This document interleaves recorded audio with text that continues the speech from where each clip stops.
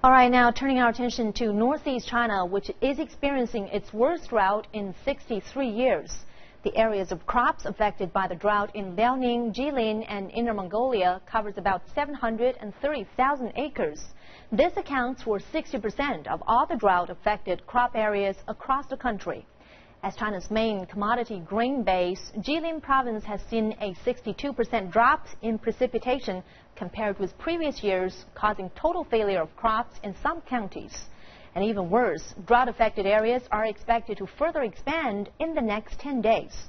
As for its neighboring province, Liaoning, the drought there is spreading surprisingly fast, with affected areas expanded 24 times in merely 15 days to an astonishing 4 million acres.